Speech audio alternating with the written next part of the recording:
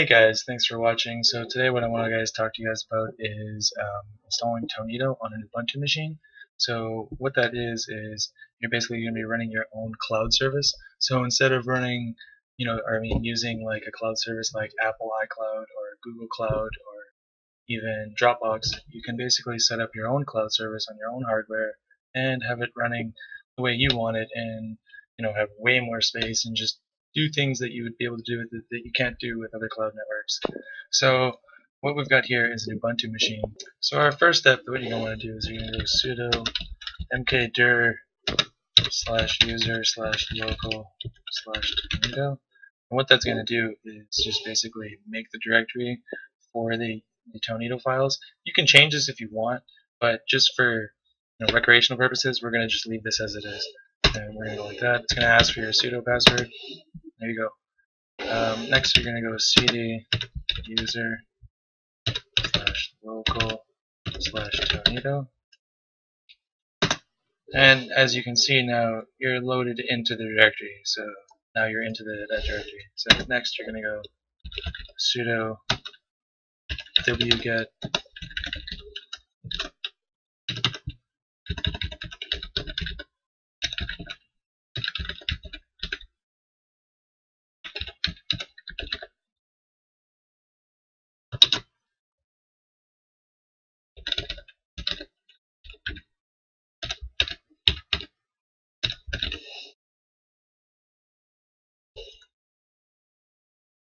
Okay, yeah, so that's pretty good.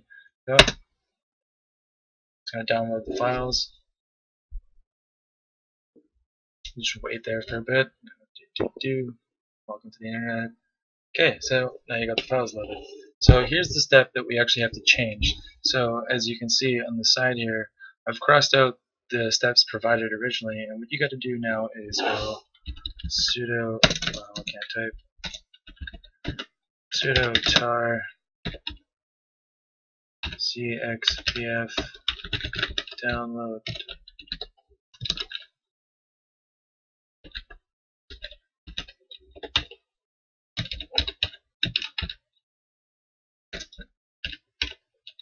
Okay, so that's gonna basically, what this stands for is you're gonna extract files, and then verbose is just gonna display what it's doing, and that's just gonna force write it, I believe. I can't remember all this all the time. So yeah, you go. As you can see, it displayed everything with the verbose command. And now what we can do to start our server is you go like this: tonido.sh start, and as you can see, it's now starting our the server. So we go to web browser now. Slow VirtualBox. Okay, so now you want to go local host, and that's the default port that Tonido is going to use. You go like that, and now you get to set up a name for the computer, basically an account for this computer. And the neat thing about this is, again, when you're using this service, is the passwords and the account info and everything is being stored on the server, like your computer here.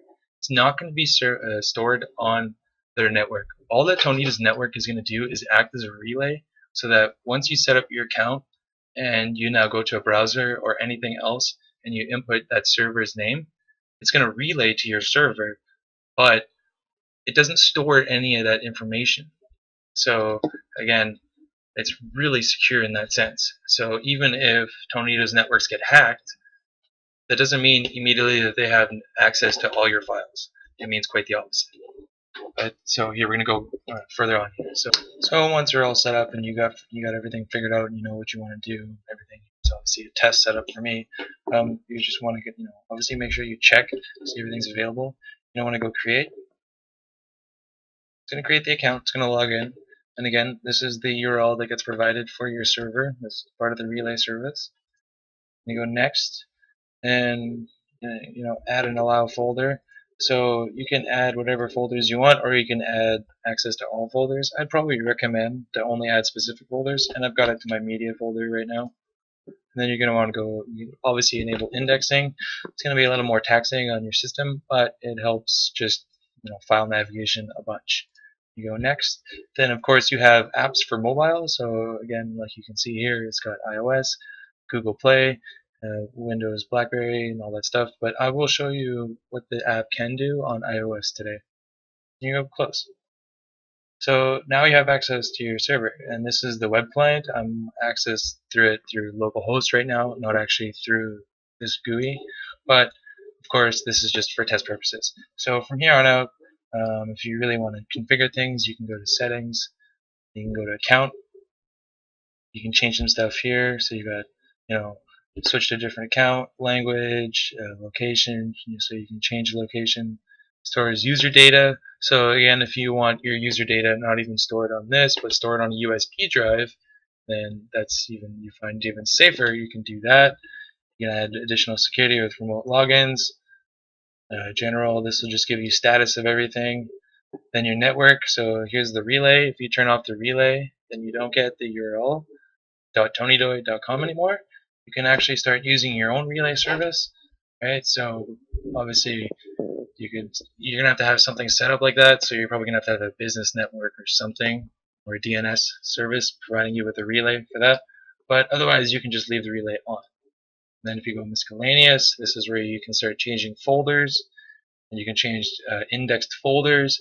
You can set camera uploads. This is what I'll show you on the iOS app. It's very neat. So basically, you have automatic uploads of your iOS photos, or again, any camera upload. So if it's whether it's Android or Windows Phone, like we saw. And then here is an ignore list. So if I add an entire drive, to the shared files folder, I can then start ignoring certain files or folders by just typing in their name, and it'll be ignore match, and it'll just be gone. Then you can do iTunes playlist imports. Right now on Ubuntu, I'm not exactly sure if this works, because of course Mac doesn't support Linux with for iTunes, so we'll see about that.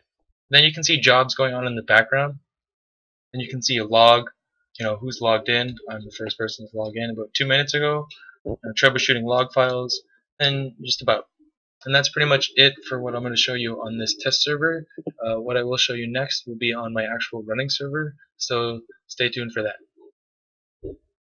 Okay, so once you got the iOS app installed on your phone, like as you can see right here for me, the first thing you're going to see is, you're obviously not going to see this server, but you're just going to be at this screen. So the first thing you're going to want to do is you're going to hit this plus right here. You're going to enter your server credentials, right? And I've already got mine entered, so that's good. Make sure everything's good. So again, this is an optional remote answer right here. So as well as a password in your server settings, you can set an optional remote answer to try and make it more secure if you want it like that. The next thing you want to do, and once you got your mobile uploads available on your server enabled on your phone, you're going to go to the right here, and you're going to click the camera. And from there, what you're going to see is you're going to see some settings like camera upload. You're going to turn it on. Upload only on Wi-Fi. I do that, of course, because I don't want to rate my data. And then you're going to choose your server. So for me, I guess, right, it's there. It'll just see it. It'll just camera upload available servers. For me, I see it. There we go. Then it'll show you last upload, the last upload count. And actually, look at that. For me, it's checking right now. That's perfect for the video. So you'll just see how it's doing a check right now, just to see if I haven't taken any more videos or pictures on my phone, and it's going to back them up on the server. And we'll go done for that. Next, what you can do for the server is you can actually just click on the server here, I'll connect, and it'll bring up, again, the menu that we kind of see here on the web browser. So what we see here, if we go to files, is we'll see my drives. Yeah, they're named a little weird, but whatever. So I'm going to go to storage 2. Right, and then I can go download music, and I got all my music files here, and I can actually play them and stream them. The reason why I'm not going to right now is because the app I'm using to stream my phone to my computer, for some reason, just likes to also send the sound, and that's just not good right now for what I'm doing. So, but it works pretty good. I swear to God, it works really good. And then So from that, you've got access to all your files that you're setting available on the cloud network, and you've also got your player, recent, favorites, and you don't have access to the settings here, of course. So they're not going to make you be able to have admin controls from a phone. So yeah, so that's pretty much it on the phone. I'm going to log out here. I'm just going to close this.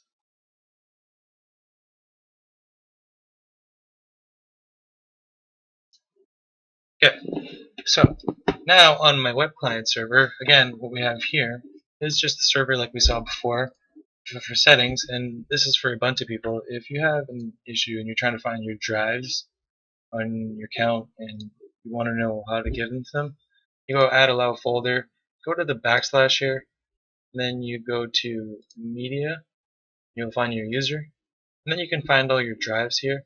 This is at least where my drives are, and then you can add them. And then from there, you can start adding ignore lists, or well, yeah, ignore lists for all sorts of folders. But that pretty much sums it up for today, guys. That gives you a running cloud network for your mobile devices, and as well as all your, your other networks. You don't always have to use the web client to access this. There are, of course, if you go here, you can install mobile apps, and as well there are desktop apps for Windows and Mac, where you can start mounting the shared drives as local drives and all sorts of things like that. But at that point, the world is yours because there's many other ways of accessing those drives at that point. But the main issue, or the main thing in this is just having a good secure cloud network for your phones or for any mobile devices. One thing I do want to add is this, of course, being a cloud server, is going to be dependent on your download and upload speed.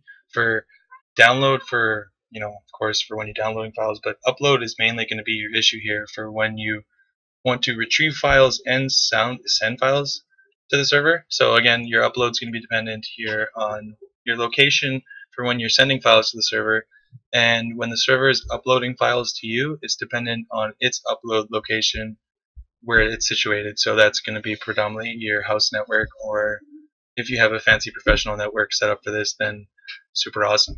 But a nice feature here is Tonido went pro for all users a while ago. So if you're on your web browser, like you can see here, you go down to sync files, you'll see you have a 200 gig max folder of sync files, and you don't have to upgrade right now, but you can change your sync folder location. And what that's going to do is that's basically a sync folder that should be independent of your server's upload capabilities. And this will be data, I believe, that will be sitting on Tonido servers. So I'm not exactly sure about that. I'll have to, try and get them on forum posts to answer some of me sometimes. But we'll see if they answer, and we'll see exactly what that entitles. But yeah, just keep in mind that this is highly dependent on your upload speed for just getting good performance out of your cloud network. Thanks.